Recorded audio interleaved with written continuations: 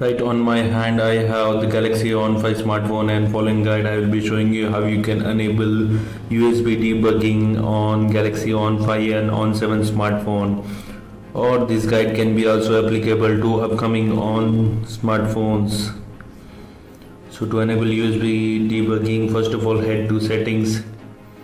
Under that you will find the option of developer options. If you don't find the option of developer option, you need to enable it by pressing it. You need to enable developer options by pressing the build number 7 times, and if you directly see the developer option, then tap on it.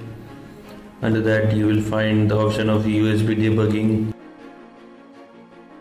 Just slide over and read the confirmation message that you get on your device pop up. Tap on OK. So that's it. USB debugging is now enabled. Thanks for watching, and do subscribe to our YouTube channel.